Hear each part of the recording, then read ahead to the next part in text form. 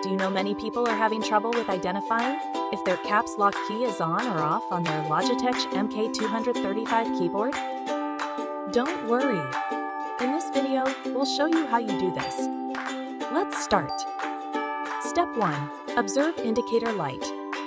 Keep an eye on the caps lock indicator light on your keyboard. If the caps lock is on, this light will shine.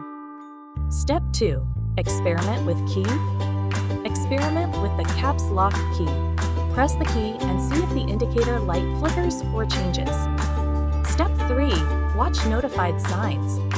Look for any notifications or signs showing up on your computer monitor. These pop up when the caps lock gets switched on or off. Step 4. Test typing case. Test it out. Start typing and see if your text comes out in capital letters, which means caps lock is on. Step 5. Understand keys functioning. Understand that a single press of the caps lock key will turn it on, and another brings it back off again. Step 6. Listen for sound.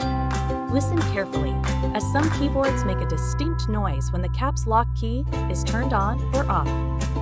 With these steps, you should now be able to easily identify if your caps lock is on or off using your Logitech MK235 keyboard. Still need help? Visit our website for the complete manual. There you will also find questions and answers from other Logitech users.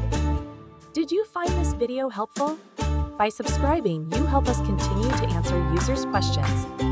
So, subscribe to our channel. Thanks for watching, and see you in the next video.